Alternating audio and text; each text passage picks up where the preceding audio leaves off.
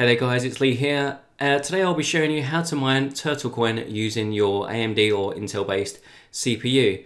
So TurtleCoin is a cool little project. I like it because it's CPU mineable and you can mine it with basically any machine.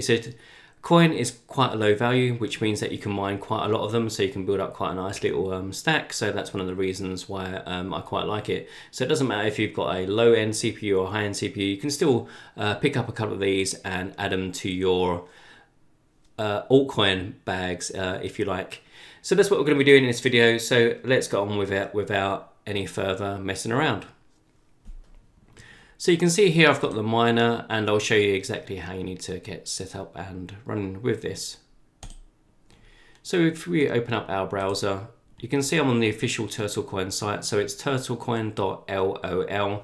From here you can scroll down, you can download the various wallets. There's a few available for different systems and operating systems. So you can download the Windows wallet. If you guys don't want to install a wallet, what you can use is also a paper wallet, which is what I've done.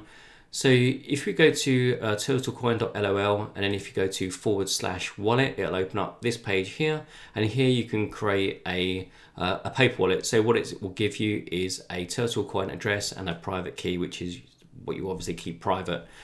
Just to show you how that works very quickly, we click on create wallet. And then you can type some random keys in this box here. So we'll just type whatever you like. We'll just really mash up the keyboard, get a nice random sequence in there. The chance of anyone typing the exact same sequence are obviously very slim, and it also uses entropy in any case, so it'll be a random times a random. We click on generate. This is a little icon to kind of let you know that you're using or the address matches this kind of a symbol. So it's just an easy way to identify your address. And at the top here we have a public address, which is the one that you would use for mining. So you will want to copy and paste that into like a notepad. And then you've got your seed phrase of view key, spend key. The view key and spend key, you probably won't need them, but it's probably a good idea just to record everything on here. And your seed phrase is what you'll be using to restore and access your wallet, so you want to keep that private. But for this part here, yeah, just copy in everything and keep it somewhere safe if you want to use the paper wallet option. I've already done that, and I'll be using a different address, but just to show you how that wallet part works. Next up, we want to download the miner. So the miner that we're going to be using to mine TurtleCoin is XMRig CC. So it is very similar to XMRig, but it has a slightly different functions and formatting. There's like a viewer and a dashboard that you use. I don't personally use that, but I just personally find that I get on better with XMRig CC rather than the standalone XMRig. I know that sounds a bit weird, but yeah, I just get on better with it than I do XMRig on its own. So that's the miner that we're going to be using. So select the version that you want. Probably for most of you guys, you want to be downloading this version. I'm using a slightly older version, but this XMRig CC, current version is 2.2 with TLS and GCC Windows 64 version. That's the version that's probably most appropriate for you guys. So download that and extract it to a folder, and then I'll take you on to the next step. So here's a miner folder, and inside you'll see a few files that look like this.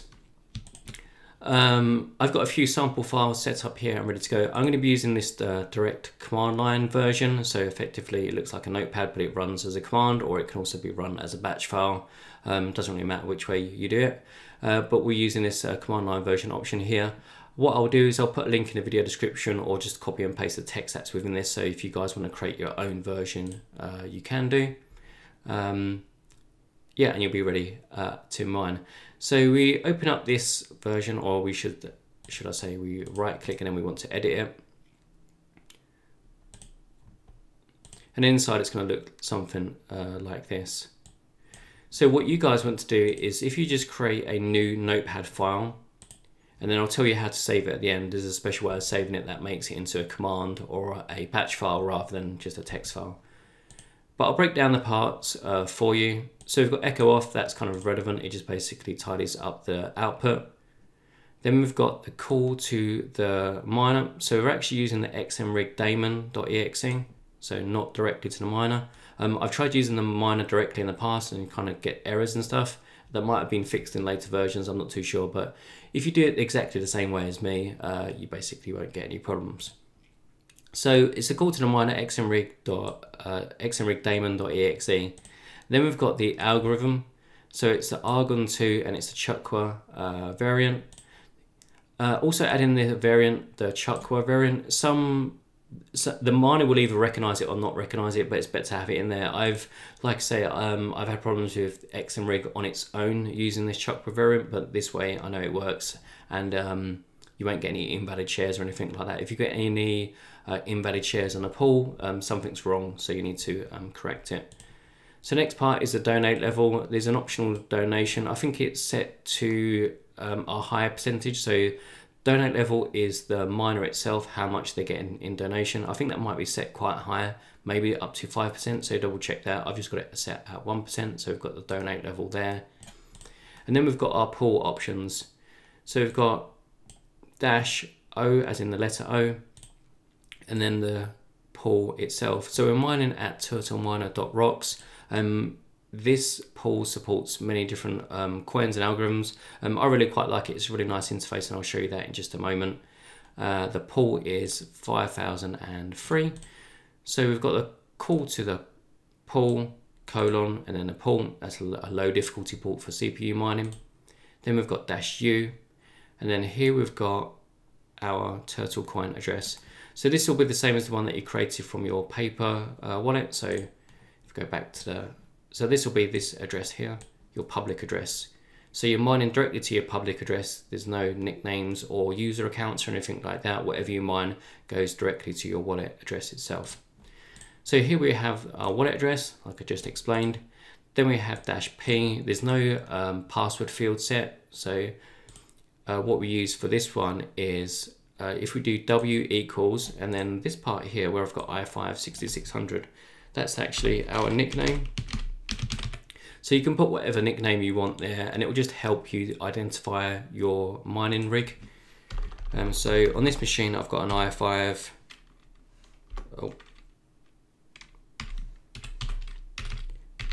An i5 6600K, so just the CPU reference. And the last part is our threads count, so how many CPU cores we want to use or threads that we want to use for the CPU. For stability, you want to use one less core or one less thread than what your machine has. So this processor is a 4-core processor, so you could either use 3 cores or you could use 6 threads, or you can use whatever option that you want. If you take that part out, it will default to the maximum number of cores your machine has. So if you're not doing anything else with your machine, you can use all the cores. In this instance, I'm also using Camtasia to record the screen, so I'm just going to use a less core count. So I'm going to use 3 cores. Actually, let's use 1 core just in case it messes up the recording here. Then you want to go to File. Oh, sorry, just at the end, one last piece. If you find problems with your miners, if they close and crash and you don't know what the reason is, you'll see like an error flash up for a second and it will disappear. What you need to do is add on the very last line of your batch file or your command file, just add the text pause.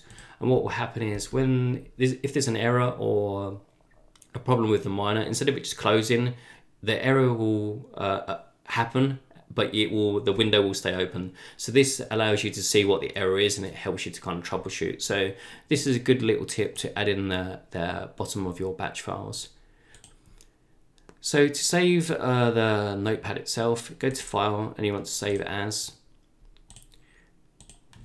And then you want to give it a name. So we've got the start TurtleCoin demo, and then at the last bit you can either save it as a .batch file or a .command file. It doesn't really matter which way you do it.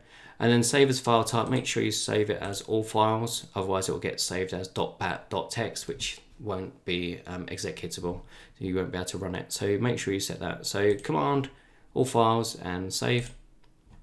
And then we just minimize that text file. So now we've got our new command file, which is ready to go. So if we double click, we can start the TurtleCoin miner. So you can see it starts up, and basically it should look like this when yours starts up. So you can see that we've got our CPU up here. We've got huge pages is activated. That should come on by default.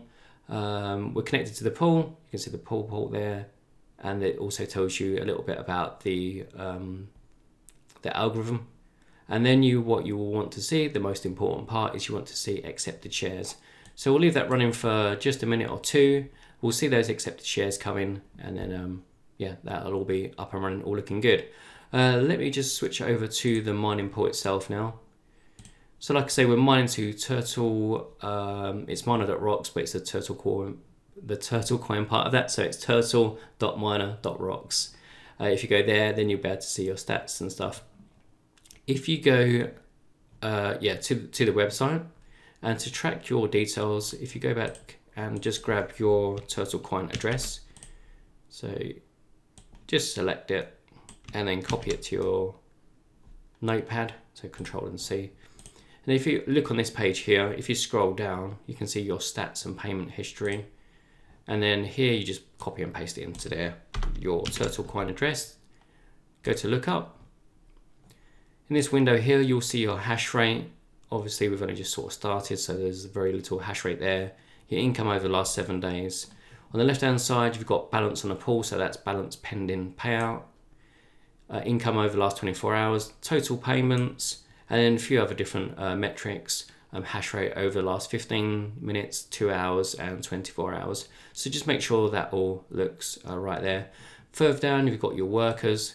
So this is where I said about adding in your worker nickname. So you can see here we've just got the one machine. It's the i5-6600, which is this machine here. And you'll see these metrics start build up. Obviously, as you start mining, they will level out effectively as you start producing some shares.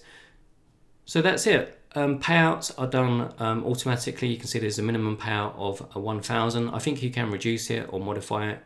Not sure what the minimum payout is. But if you're using a CPU to mine, it won't take you very long to get to that minimum payout. Like I say, this is quite an easy coin to mine. The difficulty is low, and like I say, the payouts are quite high, so it shouldn't take you very long to kind of build up a bit of a balance. And just taking a look back at the miner there, you can see that we've now got these accepted shares, so that's what you want to be looking at. If you get any invalid shares or stale shares, something's wrong and you need to change it. You can also see the hash rate there as well. So just on that single core, we're getting 1,931 hashes per second. So maxed out with the CPU, I think it's about 8,500 hashes per second. So just as a reference for you there. Okay guys, so that's pretty much it. I think I've covered everything that you would want to know and need to know for TurtleCoin mining. So hopefully you've enjoyed this video. If you did like it, please give it a like. Subscribe if you're not already a subscriber. I really do appreciate having you guys involved as part of the community. Also hit that bell icon, make sure you get notified of my videos. You won't want to miss any of the ones that I'm releasing in the near future. Okay guys, thanks very much for watching. I'll see you on the next video.